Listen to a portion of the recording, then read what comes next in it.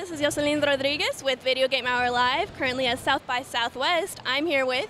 My name is Matt. I'm a programmer on The Gardens Between. Cool. So can you just give us a brief summary of your game?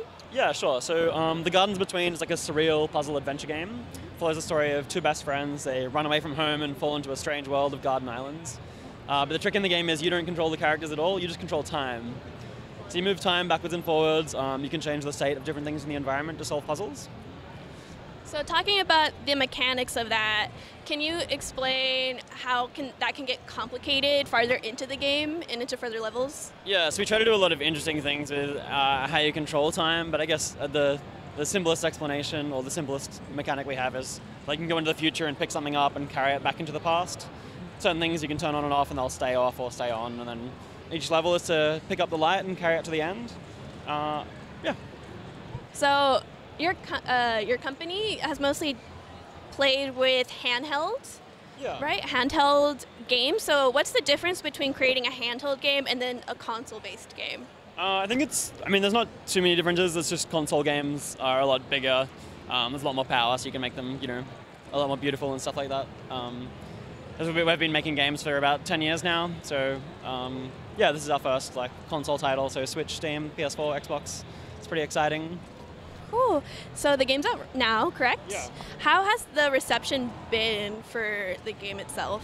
Yeah, it's been really lovely. I guess we're here at South by Southwest, part of the Gamers Voice Awards, so getting nominated for things like this, and we were named Best Australian Game last year, Best Game on the Mac App Store. Yeah, a bunch of really cool stuff like that. When Apple says your game is the best on the App Store, that's pretty Wow. So why do you think that is then? I don't know. I guess when you spend 4.5 years making a game, you can kind of see that and the quality and the amount of polish that goes into it. I think Apple especially, our game's obviously quite beautiful. We spend a lot of time just, when you spend 4.5 years on a game, the artist can just make stuff prettier and prettier. Spend 4.5 years making rocks pretty, you get pretty good looking rocks.